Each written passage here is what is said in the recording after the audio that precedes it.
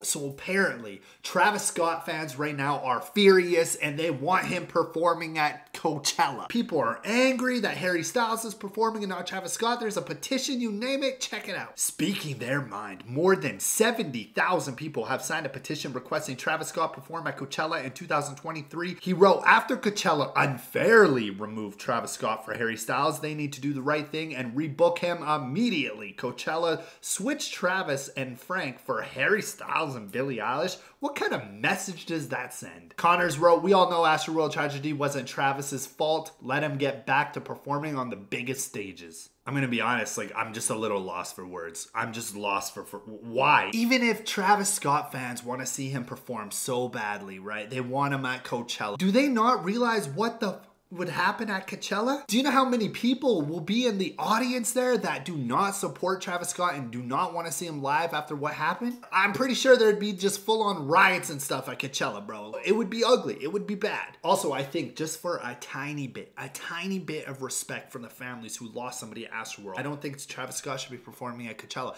Just to, you know, show a little respect to the families. This is wild. Tell me what you guys think. Peace.